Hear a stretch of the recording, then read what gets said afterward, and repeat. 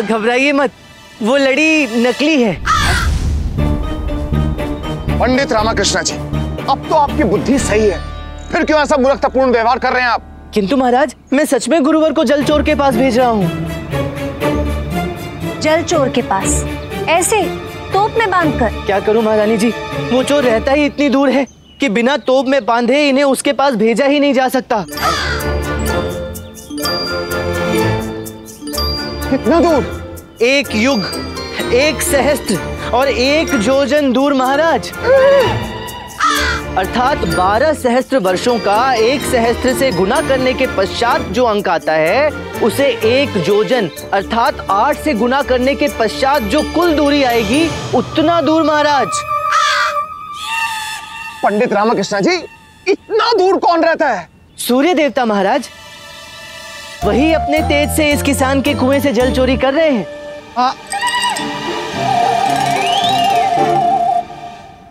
पंडित रामाकृष्ण जी, आप कुछ भी बोलेंगे अब? कुछ भी नहीं महाराज, मेरे पास इस बात का प्रमाण है।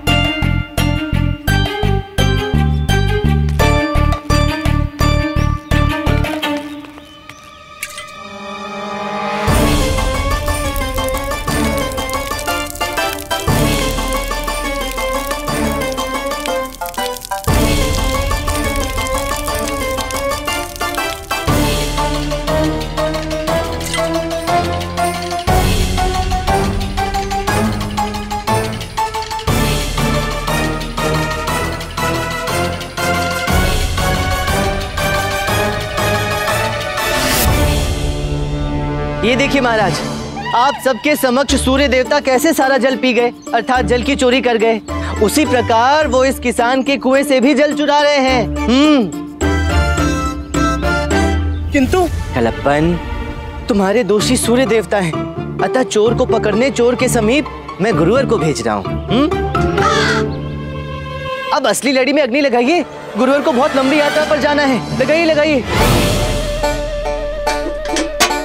नहीं, वो हमारी कुंडली में लिखा है कि हमें लंबी यात्रा पर नहीं जाना चाहिए, तो हमें कहीं नहीं जाना और हमें नहीं मिलना है किसी चोर से। हाँ,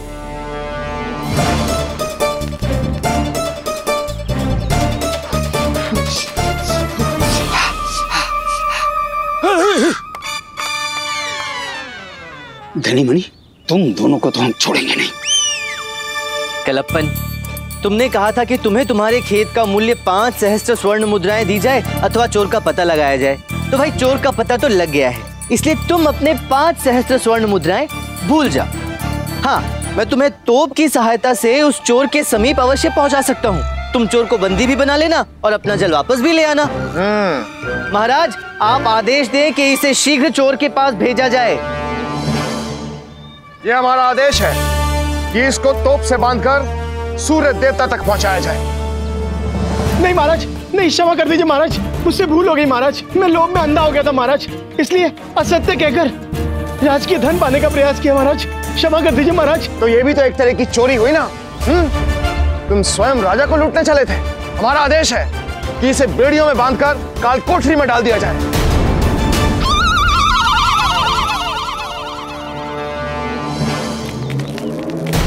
क्षमा महाराज, क्षमा महाराज, क्षमा। पंडित रामाकृष्ण जी महाराज, आज हम आपसे बहुत प्रसन्न हैं। आज आपने एक बार फिर अपनी सूझबूझ से हमारे इस विजयनगर को धन हानि से बचा लिया। धन्यवाद। धन हानि तो बच गई महाराज, मान हानि का क्या होगा? जी हाँ, विजयनगर को मान हानि से कैसे बचाएंगे ये? अर्थात? देखिए महाराज, अब कल को जब महामात्य और हुमायूं पुत्र में प्रतियोगिता होगी और हुमायूं पुत्र कहीं महामात्य पर भारी पड़ गया, जैसे गामा पहलवान पर भारी पड़ा था, तो क्या होगा? ये सोचा इन्होंने। आप सोचिए महाराज, मुसीबत पड़ जाएगी। हाँ, और मुसीबत की जड़ ये पंडित रामाकृष्ण है। पंडित रामाकृष्ण जी, भय तो हमें भी लग रहा है कि कल कोई अनहोनी ना हो जाए। कोई अनहोनी नहीं होगी महाराज, क्योंकि जब तक मैं हूं विजयनगर पर संकट की वर्षा तो क्या, संकट के बादल तक मंडराने नहीं दूंगा। ये मेरा वचन है आपसे।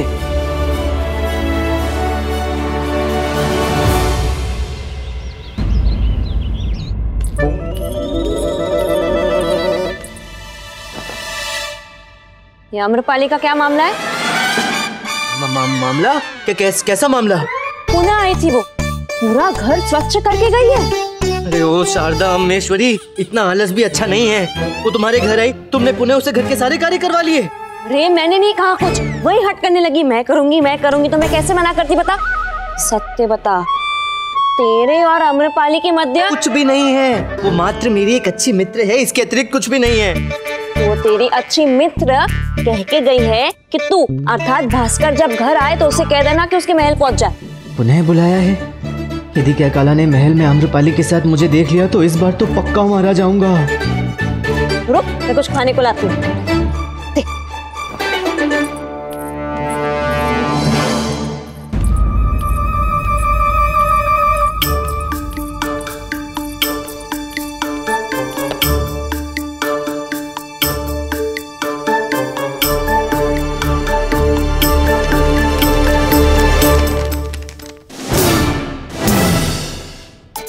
बिंदिया, मांग टिक्का,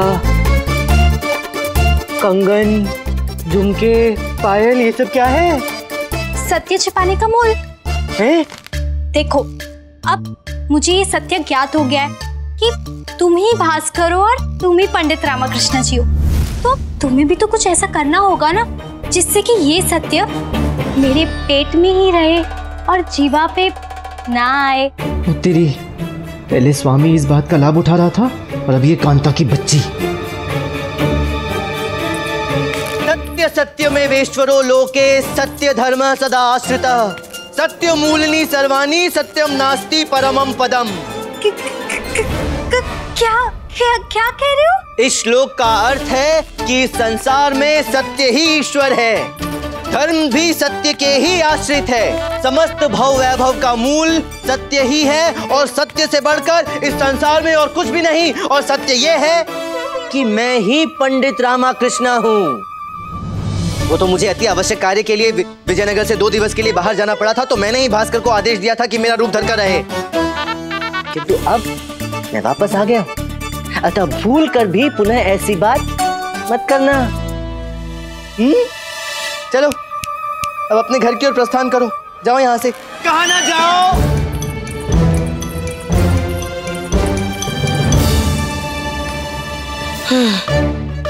हे प्रभु, एक से तो छुटकारा मिल गया, अब दूसरी से निपटारा करना है।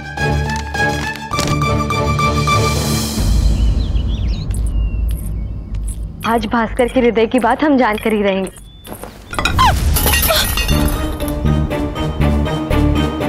अरे ये क्या किया आपने? मुआफी के तलबगार हैं हम तो बस आपकी खिदमत में गुलाब का फूल पेश कर रहे थे।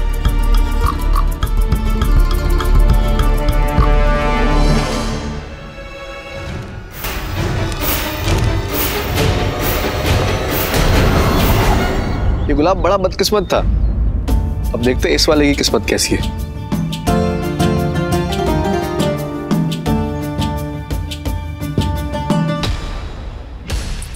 हटे हमारे मार्ग से। नहीं, हम नहीं हटते। अरे ये क्या बदतमीजी है? आज प्रातः काल से ही मुझे प्रतीत हो रहा था कि कोई ना कोई मुझे गुलाब का पुष्प अवश्य देगा।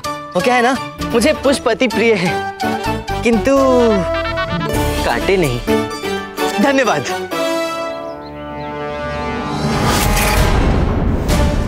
तुम्हारी ये हिम्मत! तुम जानते हो हम कौन हैं? सुल्तान हिंद अजीम व शान शहंशाह बादशाह हुमायूं के बेटे हैं हम। ओ बाप रे, तीनों के? मेरे तो एक ही बापू है। गुस्ताख, हमसे बदतमीजी करते हो? प्रारंभ किसने किया था? आपकी भाषा में बदतमीजी का प्रारंभ तो आप ही ने किया था, वो भी एक स्त्री से।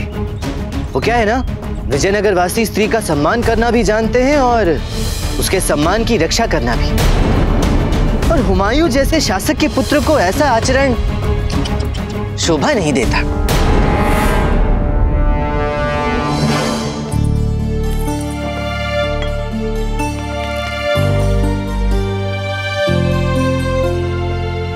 भास्कर, ये हलवा हमने तुम्हारे लिए बनाया था, स्वयं अपने हाथों से, किंतु कोई बात नहीं आम्रपाली, मैं ये हलवा भी खा लूंगा।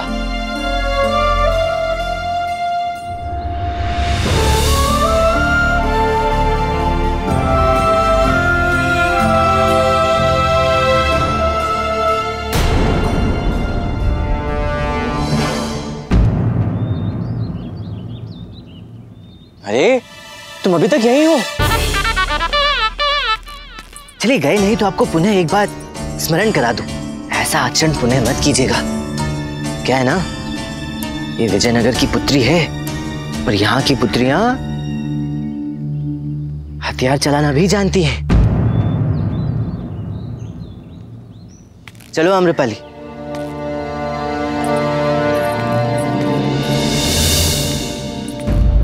बस कुछ वक्त और, उसके बाद विजयनगर पर मुगल सल्तनत का परचम लहराएगा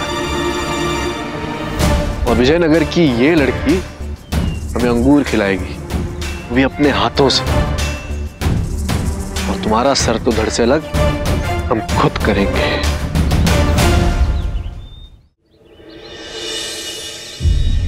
महामात्य कैकला की, महामात्य कैकला की, महामात्य कैकला की, महामात्य कैकला की, महामात्य कैकला की।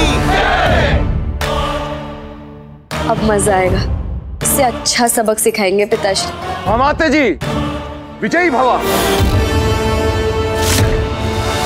उन्हें शर्त लगवाते हैं इन दोनों मूर्खों से। कल 500 स्वर्ण मुद्राओं की हानि हुई है, आज हम सब पूरी कर लेंगे।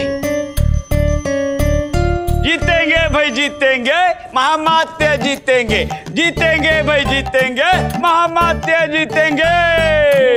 एकदम सत्य वचन गुरुजी। अरे छोड़ो, काहे की सत्य वचन? क्या पता पराजित हो जाए, पराजित हो गई तो?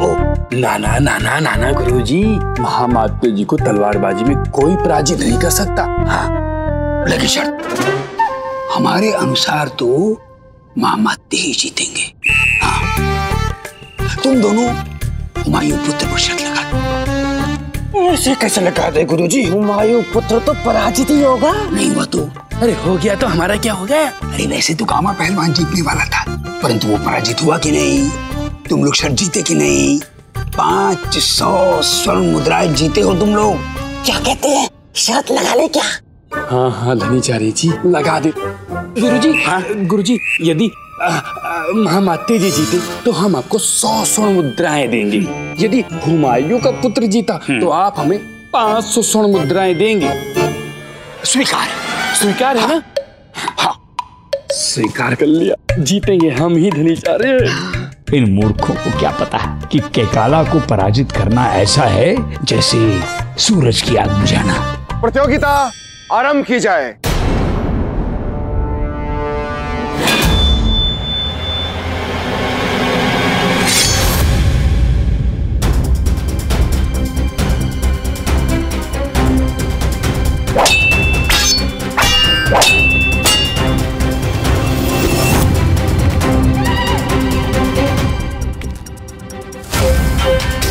जिस भांति इसने कैकाला के वार को रोका है, उससे यही सिद्ध होता है कि ये कोई साधारण योद्धा नहीं है।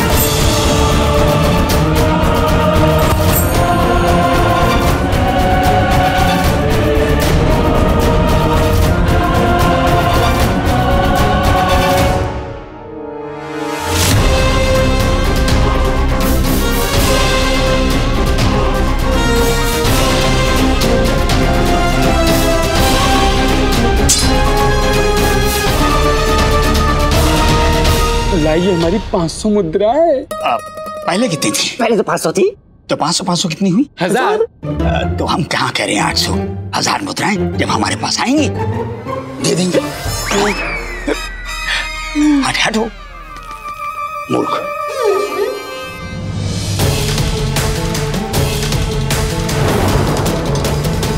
अब इस बात में कोई संदेह नहीं कि विजयनगर बहुत बड़े संकट में घिर चुका है। अब क्या होगा? हम दोनों मुकाबलों में हार गए। हम तो कभी सपने में भी नहीं सोच सकते थे कि महामाते जी तलवारबाजी में हार जाएंगे। अब तो युद्ध होकर रहेगा। विजयनगर पर बहुत बड़ा संकट आने वाला है, बहुत बड़ा संकट। महाराज, कुछ संकट आते हैं और कुछ संकट बुलाए जाते हैं। क्षमा चाहते हैं महाराज, ये संकट आया नहीं है, इसे बुलाया गया है। और इसे निमंत्रण देने वाले कोई और नहीं है, हमारे अपने ये पंडित रामा कृष्णा हैं। इनकी भूल के कारण आज विजयनगर पर संकट के बादल मंडरा रहे हैं। अब कहीं मुगल बादल बनकर विजयनगर पर बरस गए तो महाराज विनाश संभव है। एक बात आपको और बताएं कि महामात्य की पराजय के पीछे भी इन्हीं का हाथ है। क्या कह रहे हैं गुरुवर? मैं और क्या पंडित रामाकृष्ण से तो कह रहे हैं। महामात्य प्रतिदिन तो तलवारबाजी नहीं करते हैं, उन्हें अभ्यास का अवसर ही नहीं दिया आपने, और एक ही दिवस में ये तलवारबाजी करवा दी उनसे। महाराज सोचने वाली बात है। महामात्य की तलवार, महामात्य की तलवार तो चट्टान का सीना चीर दे, वो टूट कैसे गई? हो ना हो इसमें भी षड्यंत्र की आशंका दिखती है हमें। पता नहीं अब विजयनगर का क्या होगा। पंडित रामाकृष्ण जी, इस संकट में आपने हम सबको डाला है। अब इस संकट का समाधान आप ही कहीं से ढूंढ कर लाइए। आदेश है हमारा ये। महाराज की जय हो। महाराज, एक महिला न्याय की गुहार लगा रही है। बताइए क्या समस्या है आपकी? महाराज, छल हुआ है महाराज, बहुत बड़ा छल हुआ है। छल? किसने किया आपके साथ छल? बताइए हमें। मेरे अपने पति ने। हाँ महाराज, ये मेरे पति हैं और विवाह से पूर्व इन्होंने मुझे वचन दिया था कि यदि मैं इनसे विवाह करूंगी तो ये मेरे लिए चांद तारे लाकर देंगे। किंतु 5 वर्ष उपरांत भी इन्होंने ना तो चांद लाकर दिया और ना ही तारे। महाराज बताइए, ये भी कोई बात हुई महाराज? शिव शंभू, क्या अवसर प्राप्त हुआ है। हम पंडित रामाकृष्ण को इसमें उलझा सकते हैं। महाराज, विजयनगर के दरबार से आज तक कोई भी महिला निराश होकर नहीं गई है महाराज। अतः हमारा आपसे हाथ जोड़कर निवेदन है कि राज्य के विशेष सलाहकार पंडित रामाकृष्ण इस महिला को न्याय दिलवाएं। वैसे भी आपके लिए तो अति साधारण मामला है ना पंडित रामाकृष्ण? चलिए आइए, दिलवाइए इन्हें चांद और तारे। किंतु गुरुवर, ये कैसे संभव है? पंडित रामकृष्ण जी, ये संभव है या नहीं ये हमें ज्ञात नहीं, किंतु हमें ये बात ज्ञात है कि ये मामला आप सुलझाएंगे। बोलिए। इसे कहते हैं संकट पे घोर संकट। एक और हुमायूं पुत्र सूर्य बनकर तपा रहा है, ऊपर से ये चांद तारे भी आ गए। चांद चमक रहा है सितारों में, हम जैसा नहीं मिलेगा लाखों हजारों में।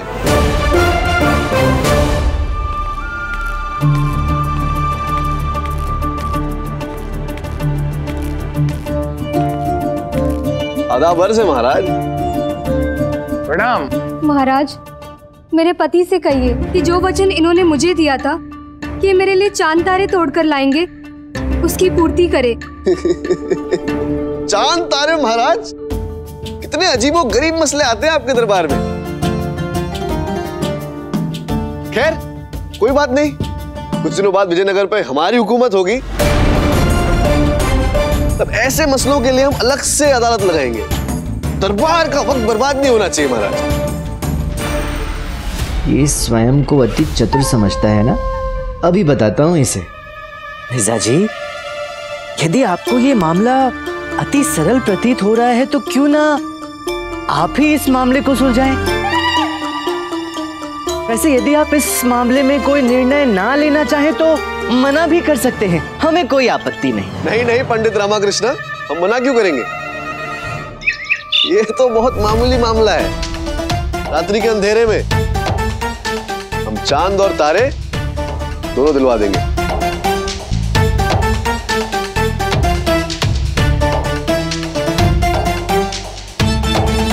चांद और तारे दिलवाएगा, किंतु ये कैसे संभव है?